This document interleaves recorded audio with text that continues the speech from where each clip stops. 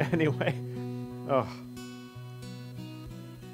God, we are so grateful to be here before you, to be able to worship you, the miracle maker, the one who can bring the dead to life. And you did it with your Son, and you do it with us when we surrender ourselves to you.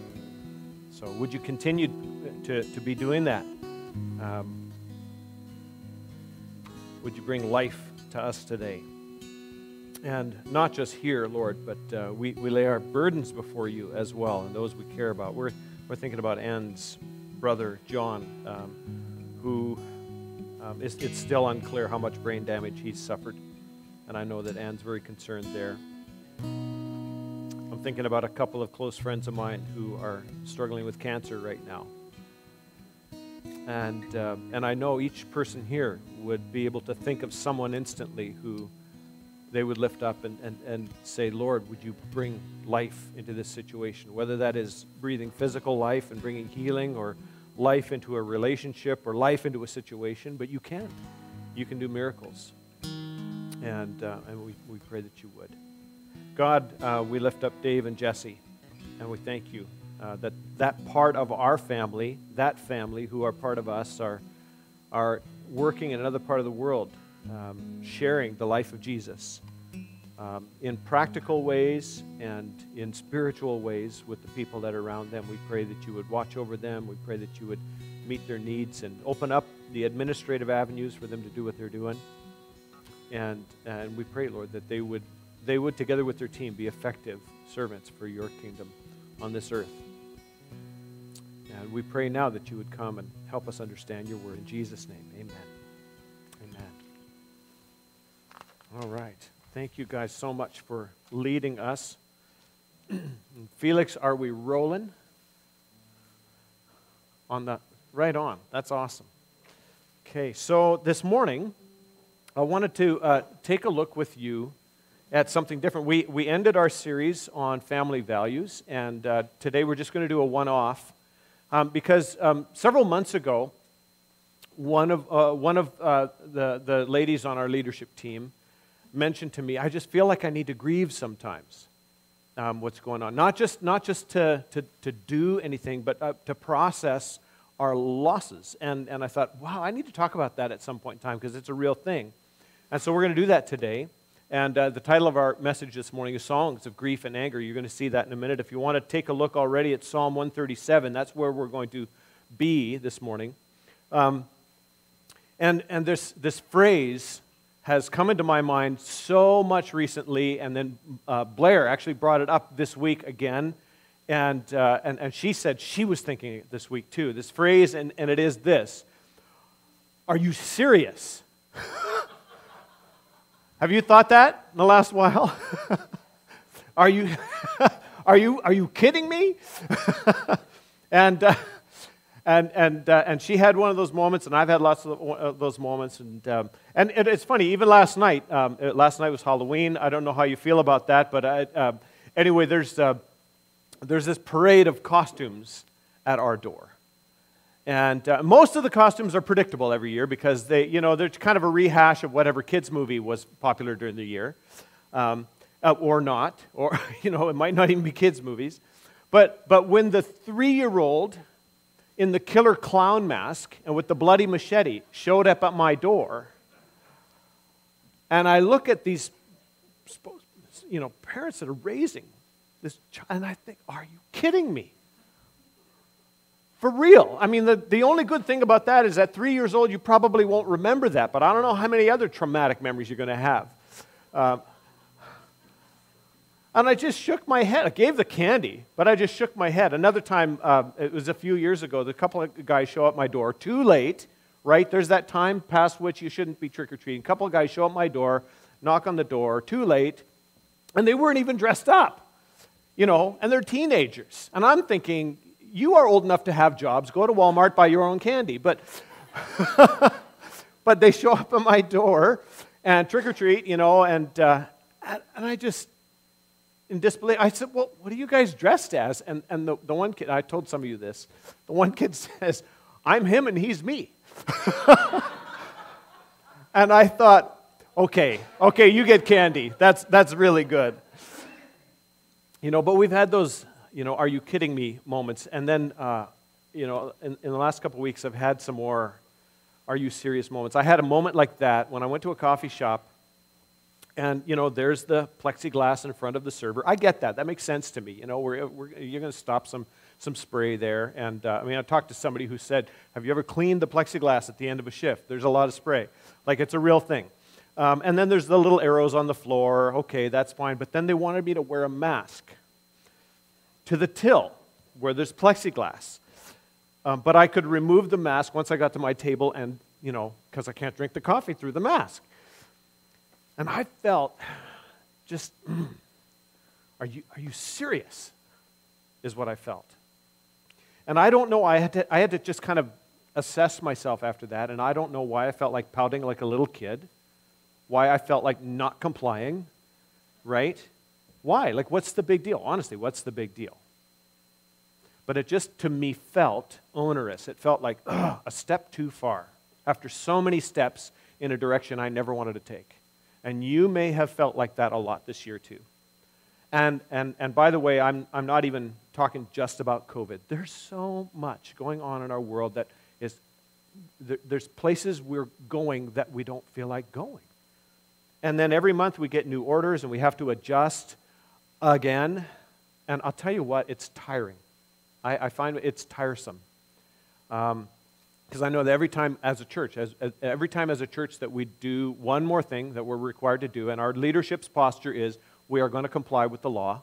We're going to obey the law. But every time we do that, it's like, what kind of pushback are we going to get on this? And it's tiring, and it's unfamiliar, and it's time-consuming and bothersome, and I don't like it. In fact, I hate it. I hate this. I hate all of this. And it's like Reg said months ago. He said, we just live in a country where we're not used to being told what to do, right? We've grown up very, very privileged, and we're just not being used to being told what to do. I remember when my dad, way back when they made seatbelts mandatory, and my dad would wear the seatbelt over his shoulder, but he refused to click it in. They're not telling me what to, I don't need to wear a stupid seatbelt. And I didn't know the word hypocrisy at that point in time as a child, but I knew that what I was seeing, which is over your shoulder so the cop won't see you, anyway, the cops figured it out. But today we're going to look at this biblical metaphor of exile. We're going to look at the metaphor of exile, of not being at home where you want to be. And Jerusalem fell to the Babylonian Empire around 587 BC. And the people of Judah were captured, and then they were taken 900 miles. They had to do that walking into a strange new land where they remained for many years, and where they grieved the loss of everything that they had called home. And the question is, how are we, the people of God, going to sing the song of the Lord in a strange land that we're living in, even though we didn't choose this? And people find themselves in a lot of places that they feel like they've lost what they called home. And that can apply to COVID restrictions. But just as much, I would, in fact, even more, you think about the loss of what it feels like to be home if somebody loses a loved one. That's a whole other level of losing home. Or people that walk through a time of financial pressure, and it's not like it once was, and I don't have the security I did. Or you think about people who walk through the pain and loss of a divorce, and that does not feel like home anymore. Or people with chronic physical ailments, and they don't feel at home in their own bodies anymore. And what does the Bible say about living in exile? A lot, as it turns out. Paul wrote most of his letters from prison. We got good things out of somebody being in a place they didn't want to be. The Apostle John experienced the revelation while he was in exile. The books of Esther and Daniel are ours with these amazing stories of God's people in exile. So the Bible says something about this, and today we're going to look at a psalm that was written in exile. And here it is. It's Psalm 137. We're going to go through it a step at a time. And it starts like this: by the rivers of Babylon, We sat and wept when we remembered Zion. There on the poplars, we hung our harps. I'm putting it up. I can't play this anymore. For there our captors asked us for songs. Our tormentors demanded songs of joy. They said, "Sing us one of the songs of Zion." How can we sing the songs of the Lord while in a foreign land? Let's pray. Lord, we collectively feel like we are living in a strange land right now. And then individuals feel like they are living far from the place that they felt comfortable, the place that they wanted to call home. And your word speaks to us.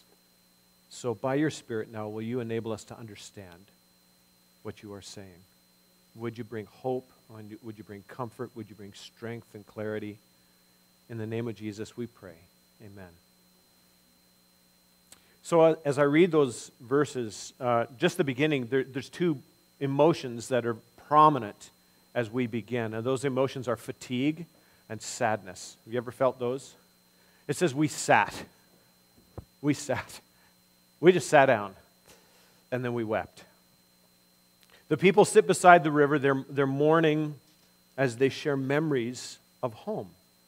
And the drooping branches of those willow trees around them, the poplars, the willows alongside the river, it seemed to weep right with them. Their masters are asking for songs, but the people are unable to sing because they're absolutely overwhelmed with sorrow for all they've lost. They miss the way it was, but it's really hard to worship right now.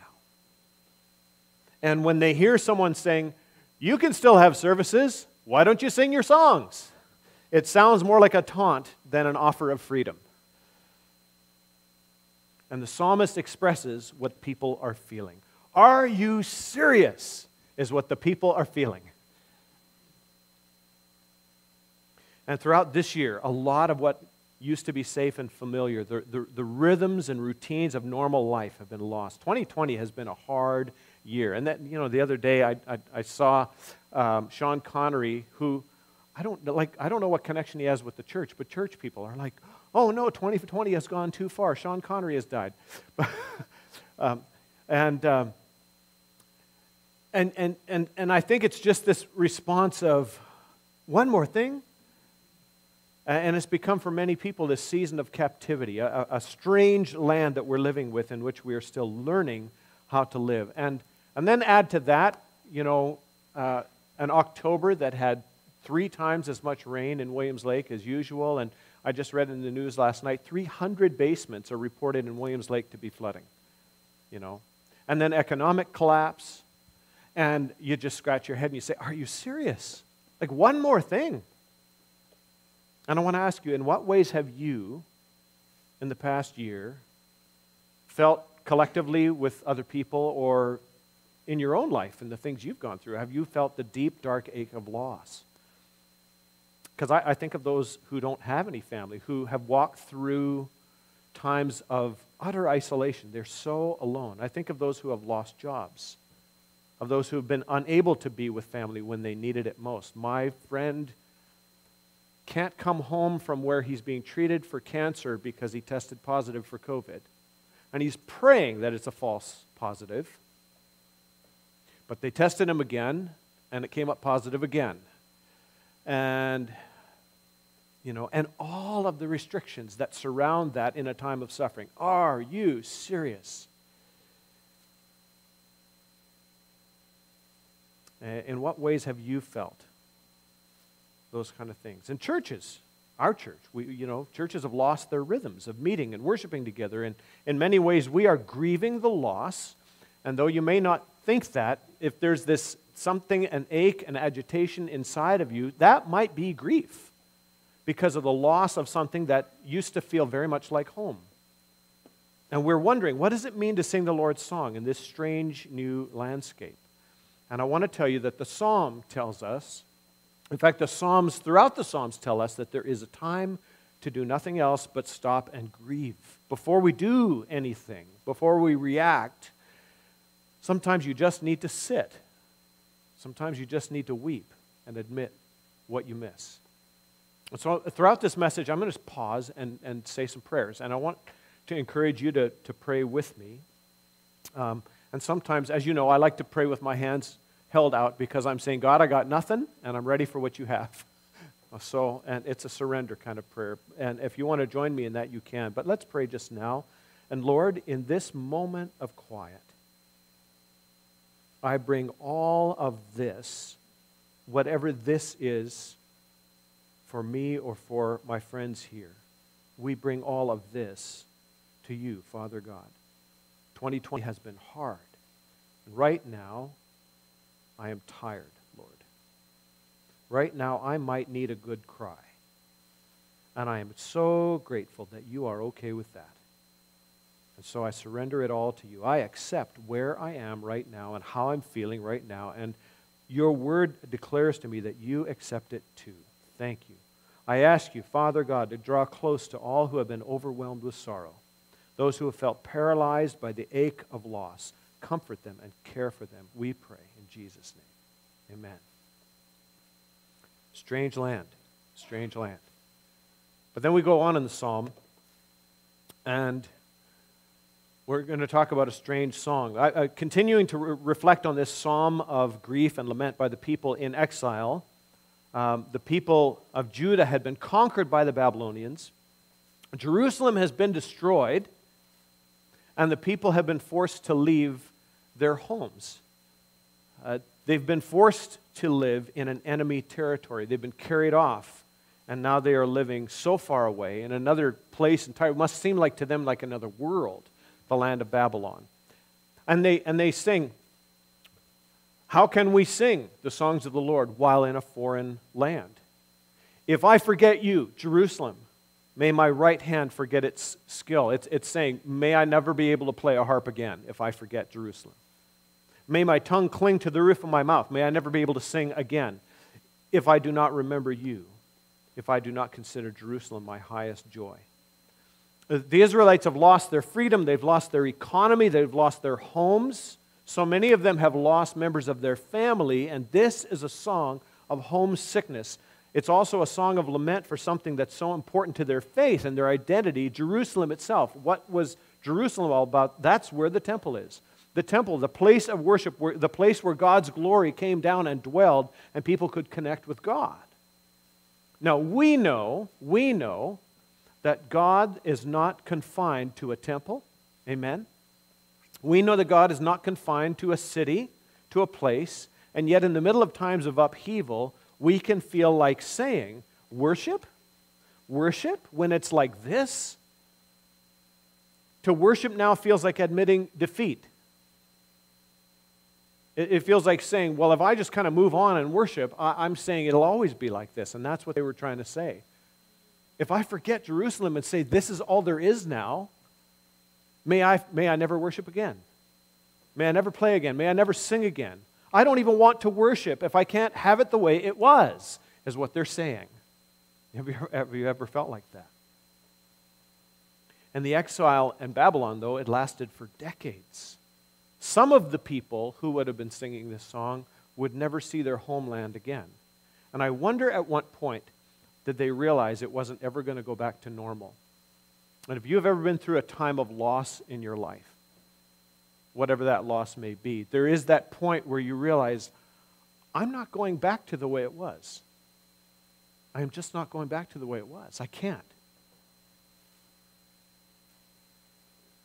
Some scholars, though, have suggested that the time of the Babylonian exile could have been the time when the Jews found a new way to gather together. Could have been the time where the shift of focus went from the temple, although they did go back and eventually rebuild the temple, but when the shift in focus went from the temple to the synagogue, when people found other ways to gather. And was it their ability to accept the present that helped the Israelites discover new ways to live as the people of God?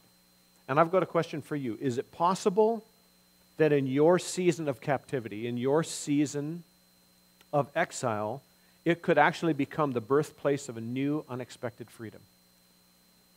How might I want you to ask this question, and I want us to, as a church, to ask the question, how might God actually want to grow my faith, your faith, our faith, and the way we do things during these strange days? And so we pray. And would you pray with me? Father, normal is comfortable and it's familiar. Father, it's scary to think that some things may never go back to the way they were before. We confess our fears to you. We confess our preference for the way it once was. And you know what that looks like in each person's life. And yet, Lord Jesus, we choose to follow you today. And we choose to worship you in the potential that you have for this present moment. Thank you, Lord Jesus. Amen. Strange song. But the psalm, if you've looked ahead, there is also strange anger in this psalm. As we come back to the psalm, we encounter some of the most disturbing words that you will find in the Bible. Today we're going to look at some really famous words in the Bible. A little bit later we're going to look at one of the most famous verses that there is, that people love to go to out of context, and we're going to look at it in context today.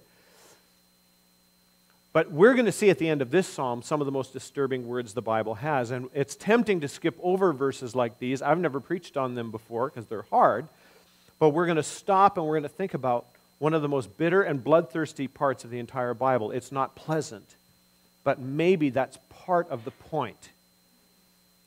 Psalm 137, going on from verse 7, says, "Remember, Lord, what the Edomites did on the day Jerusalem fell. Tear it down," they cried. Tear it down to their foundation, or to its foundations. Daughter Babylon, doomed to destruction. Happy is the one who repays you according to what you have done to us.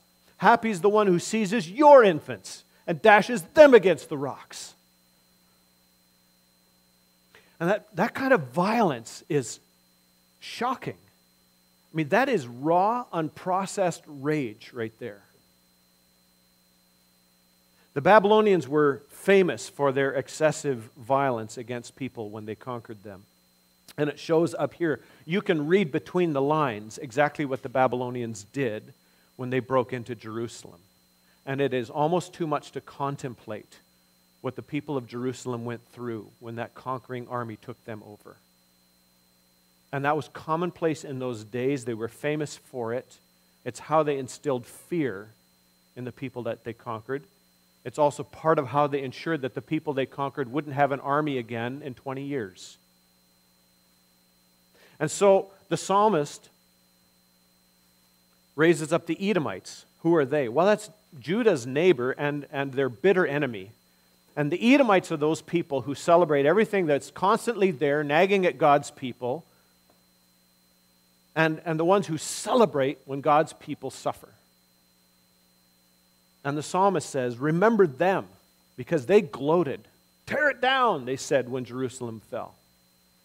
And then the psalmist fantasizes about their enemies, the Babylonians, suffering the way that they had suffered. Oh, turn it back on them. May they get what we got. Now, clearly, that's not the way of Jesus. Clearly, these are not the words of Jesus. Jesus commands us, love your enemies and pray for those who persecute you. But that's not what we see here. And the question is, why have these words survived? Somebody could have edited this out of the Bible, and they didn't. God made sure these words got to us. Why are they still there? Because the Psalms teach us how to pray. They teach us what we're allowed to say to God. They teach us that God cares about the deepest things that we're going through. I mean, you've thought these things. You've seen somebody do something horrible and stupid and thought, oh my goodness, somebody should just murder them. Are my prayers, though, ever too polished and too polite? Is there a place in the way that I pray to make room for honest disappointment and honest rage? Again, think of all the upheaval of the last year. And you know how tempting it is to try to find some sort of comfort in finding someone to blame for it all. I mean, that's what a lot of people do. I'm going through discomfort. I don't know what to do with it. Just give me someone to hate. I want fairness. I want justice. I want someone to answer for all of this. And people do it all the time. We feel those feelings. They're real. They're in us. God knows it, so you may as well tell Him. Let's pray. Father, I take time now to express my frustration, my anger, my disappointment to you. Lord, I hold open my heart before you. I confess rather than conceal the turmoil of my inner world. I bring it all out. This is what I'm feeling. This is what I'm angry about. This is what makes me shake my fist.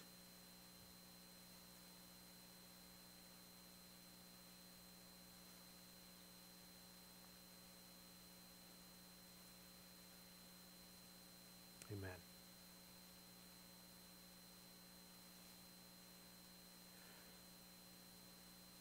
You may need to take more time than that to do some fist shaking. This week, as I prepared this message, when I was sure I was alone in here, I had some words. And I mean, I poured it out. Some of the things that are pressing on me that make me so angry. And I told God. And He's okay. He listens. I don't blame Him. But He listens. And there the Apostle Paul writes, "Do not take revenge, my dear friends." And we all agree with that. We know that's the Christian way. Don't take revenge. But Paul doesn't just say, don't take revenge. He continues. He says, leave room for God's wrath, for it's written, it's mine to avenge. I will repay, says the Lord. What on earth does it mean to leave room for God's wrath? Well, you know, there's a Christian counselor who's dealt with people who have suffered unimaginable abuse. And she said, I find enormous comfort. We can find enormous comfort in God's anger and His judgment. When we hear the most shocking stories of evil, we need to know that it won't go on forever. Amen? It will end. That God will ultimately resist evil. He'll stop evil. He will punish those who hate and hurt others in such evil ways. And it is so much easier for us to process through our stuff and to forgive. It's easier to forgive and to live at peace when we believe that vengeance belongs to God. Would you agree? And so you can think of anyone who's hurt you or hurt those that you love, and you can yield those grievances, and you can yield that desire for justice to God. And so we shift out of this psalm now and look at another book that talks about this exile. And we're going to go to wrap up with Jeremiah the prophet, because Jeremiah was there. He saw all of this go down. He watched it happen. And he was actually one of the few who stayed behind in Jerusalem, which doesn't mean he got off easy, because Jerusalem was devastated, but he stayed behind. And in his book, in the book of Jeremiah, there's a point at which he writes a letter to the exiles that are in Babylon because they're being swayed by false prophets. There's people who are rising up and saying, this isn't God's will. This won't last. You're not meant to be here in Babylon. And then there's other leaders who are saying to God's people that are back in Jerusalem, we should stand up against the Babylonians. We should rebel. We should resist. And this is what Isaiah writes, because he opposed both of those false prophets. And he says this, this is what the Lord Almighty, the God of Israel, says to all those I carried into exile from Jerusalem to Babylon. Build houses and settle down. Plant gardens and eat what they produce. Marry and have sons and daughters. Find wives for your sons and give your daughters in marriage, so that they too may have sons and daughters. Increase in number there, and do not decrease. In all of this, he's saying, this may be a while, is what he's trying to communicate. Also, seek the peace and prosperity of the city to which I have carried you into exile. Pray to the Lord for it, because if it prospers, you too will prosper. Did you catch that? God says, I carried you into exile. Can we just stop and realize that if we believe that God is in control of everything, that we also must believe that God is in control of now, that you are right now where God has put you. It's not comfortable. It doesn't feel like home, but accept the change. Settle down and learn to live where God has led you. It is part of His plan. It could take some time. And so we pray. God, I may not like where I find myself right now. I want so badly to go back to how it was. But I believe you are in control and that even this is part of your plan. You have me where I am for a reason. Don't let me miss what you're doing in this moment. Help me find and rebuild the rhythms of life right here. Lift me out of my grief. Teach me to pray for and work for the good of those who are in this strange land with me. Amen. And now one of the most famous verses of the Bible, but this time in context. This verse is not about you and your happy wishes and, rainbows and lollipops kind of verse. This is a verse that comes out of a place of pain and exile, and this is what the Lord says. When 70 years are completed for Babylon, that's a long time. When 70 years are completed for Babylon, I will come to you and fulfill my good promise to bring you back to this place. For I know the plans I have for you, declares the Lord. Plans to prosper you and not to harm you. Plans to give you hope and a future. Then you will call on me and come and pray to me, and I will listen to you. You will seek me and find me when you seek me with all your heart. What that says is that whatever you're going through, whatever your place of exile is right now, it won't last forever. So grieve, get angry if you have to, but don't pitch a fit and don't sit and pout. This is an invitation to pray.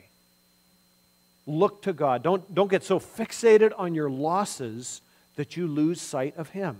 He is in control. His plans for you are good plans, even in the place you don't want to be. And in time, He says, I will bring you back. In time, He would visit His people in the person of Jesus Christ. And so we can rejoice, and we do today, as we're going to, in a moment, move to the communion table, and our musicians can come on forward already. We rejoice in the cross of Christ. Because here's the thing, and I love the songs that Isaac has picked for this morning, because we have sung this truth already. The cross of Christ is where all of God's righteous wrath was poured out on Jesus. I want you to think about this. Every evil doer, every corrupt leader, every liar, every cheater, every abuser, every sinner who has kept their sin secret will one day pay fully for that sin, including me and including you. Unless someone else suffers the wrath. And that's what Jesus did. He suffered for me, and for anyone who will put their faith in Him, justice was served onto Jesus. All of the wrath that psalm writer prayed for, dashed their children against the rocks. That's what Jesus went through. For me and for you. And we can forgive because we've been forgiven so much. And so as we come to the communion table, and in a moment I'm going to invite you, just as we sing, you can make your way to one of the tables that's around the room, pick up a cup, pick up a little cup with bread, and just take it back to your seat, and we'll consume them together at the end. But as you come, confess to Him. Confess to Him what you are tempted to turn to for comfort and for control instead of turning to God. We've all got our places. Confess that to Him now. Confess the ways that you've questioned His plans for Him, or His plans for you. Surrender to Him. Confess your impatience with His plans. rather than praying that he change everything, pray that he change your heart and that he grow you even during this time of exile. And so, Lord, we thank you. We thank you for the cross of Christ. We thank you that you, Lord Jesus, suffered the righteous wrath of God in our place so that we can be forgiven and have a good and eternal hope. We thank you that for those who trust you, God, it is true that you have plans to prosper and not to harm, plans to give us hope and a future, and we have that in Jesus. So we call out to you. We pray to you. We seek you with our hearts today. In Jesus' name we pray. Amen. Let's sing together, and as we sing, come and grab one of the elements, or grab the elements for yourself, and then I'll lead us in taking those elements in a little bit.